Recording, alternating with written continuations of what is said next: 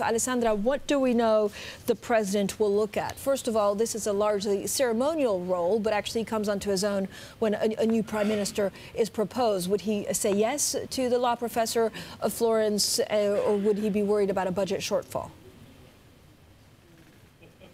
Right. Well, we don't know for sure if it's this man Conte, but it looks very, very likely. He's likely to say yes because Conte is a law professor. He is an experienced person. He speaks a few languages. We looked at his CV, a stint at Yale University at some point. So he has no reason to refuse him if indeed it's Conte. And then the thing is, there are several passages in Italy. So what happens next is tomorrow, probably the president confirms Conte, if indeed it is Conte. And then they talk about the program and they talk about the ministers. So the president has say over the ministers and has say over the budget. Those are issues that he can discuss, and that's where they can get into trouble because he can block some laws. Alessandra, do we know who the prime minister would surround himself with? I mean, do we already have names about the interior minister, the economy minister, the foreign minister? Yes, well, we think, of course, this is the thing, because this is a coalition of two parties that didn't run together in elections, the two leaders want to have a huge role. So is this man going to be a puppet? That's a huge question.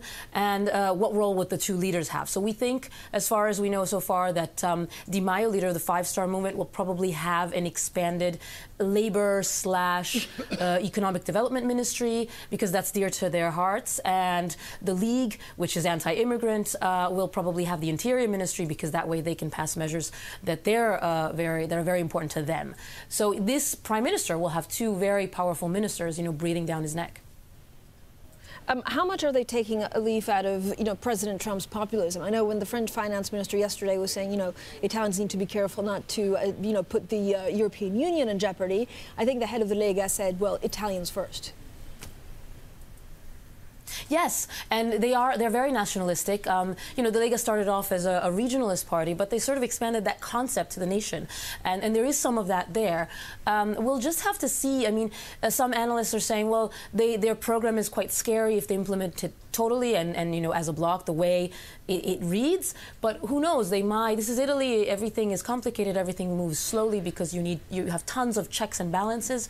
After fascism we put in so many checks and balances that things don't run sometimes. So it's possible that the program will be implemented in part in a way that isn't too harmful, let's put it that way, to the economy.